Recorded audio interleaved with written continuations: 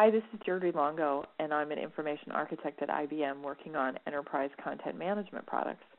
And I'd like to talk to you today about some interesting things that we've delivered, and hopefully you'll find them interesting as well.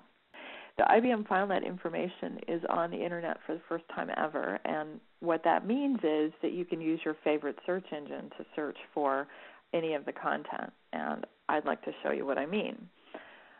I'm going to search for installing or upgrading IBM FileNet P8 using Google. This first one looks interesting, and it turns out it's going to bring up the FileNet Information Center. An Information Center is basically a combination of the documentation for all the included products in HTML format.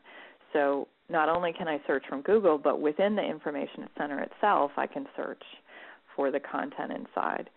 And in addition to this installing or upgrading IBM FileNet P8 that I searched for, it includes documentation for installing a large amount of other FileNet products.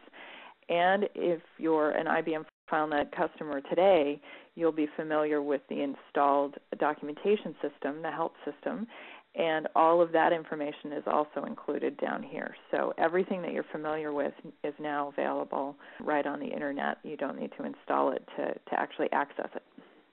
So in addition, we've put in some nice features into the Information Center to help you get to the information that you want. And if you're at all familiar with FileNet information, you will know that the FileNet product is available on a wide variety of databases, application servers, operating systems, LDAP servers, and so forth.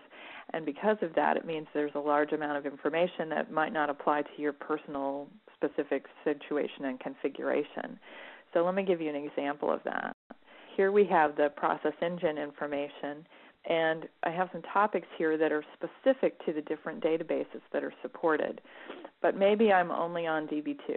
So let's say that I want to filter the content, and I only want to see the information about the process engine, and I only want to see the information related to DB2 for Linux, Unix, and Windows.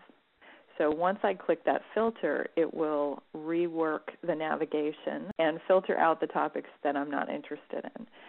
So going back to where I was a second ago, here's the process engine again, and here is my database connection. And as you can see, I only have the DB2 topics showing now. The ones about Microsoft SQL Server and Oracle have temporarily disappeared while this filter is in place. You might also be saying to yourself, wait a minute, as you can see, why is Content Engine here? I thought you got rid of Content Engine and you were only showing Process Engine. Well, it happens that there are Process Engine tasks that you need to do on the Content Engine, and so it is completely appropriate that these topics are still displaying, but the vast majority of Content Engine material was filtered out by the filter. These capabilities exist, as well as the abilities to scope your search and also filter the search results, and you can learn about those by reading more about the Info Center.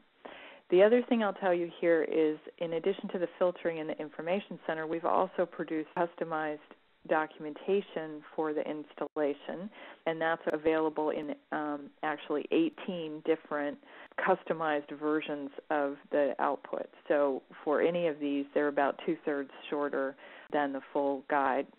And back to the Information Center for just a second. I mentioned that there's a tour up here. I recommend that even if you think you're familiar with Information Centers from other products, because there's a lot of great information in there. And we have some links here to a variety of other resources, including things that are not in this Info Center, but direct resources available elsewhere on the IBM.com space.